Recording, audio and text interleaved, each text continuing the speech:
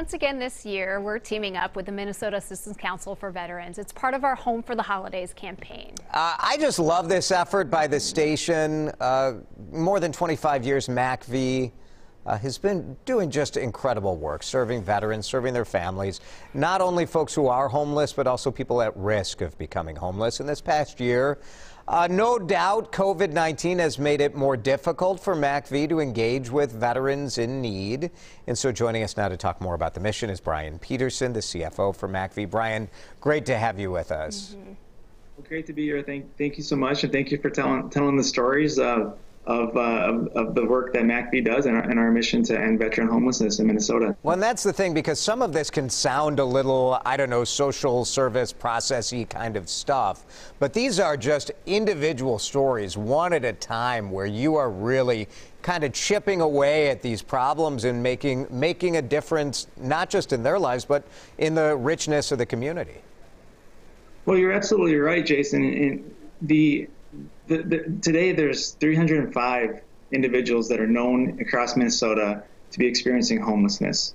But we can talk about the numbers and how many people need assistance, but it really is, each of those individuals has a unique story and a unique set of circumstance.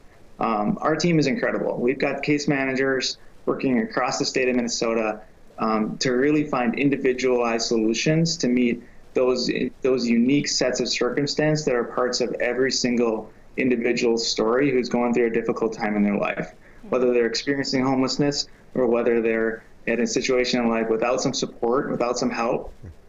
They might slip into that situation in which they might have to experience homelessness without some assistance. And Brian, we know that Minnesota has been working very hard on this and been making incredible progress, but then COVID hits.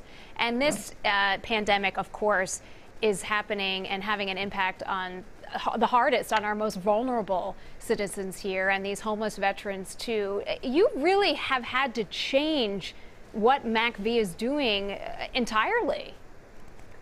Yeah, absolutely. Our hats off to our staff who, back in March when COVID really, started to impact us here in Minnesota, we didn't skip a beat. Everybody went from working in the office to working from home.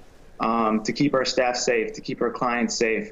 We were able to continue to carry on the services that we need to support veterans. Since 9 months now, since COVID really did start, the pandemic started here in Minnesota, we've launched an outreach team to go find and work with veterans wherever they are, whether that be in a shelter, in an encampment. We've launched a hotel program, an emergency housing program to keep veterans in safe spaces while our team can work with them to find a pathway to long-term housability. Our employment team helps people find jobs. There's so many different ways in which our team is helping people and placing people into better situations. So important. Brian, thank you so much. We appreciate you. Thank you. Thank you for telling stories, and we appreciate your support and partnership. And you can hear from all the things Brian said, all the programs that they're running. Your money makes a difference. So if you would like to, and if you can donate, text MACV.org, that's MACV.org, to 44321. And a reminder today, right here during this show on Mid-Morning, another 20 minutes, there will be a match for up to $5,000 from 3M, so you can stretch those dollars even further. Again, MACV.org to 44321, or you can also give online. Just go to our website. We'll have it all information, WCCO.com/holidays.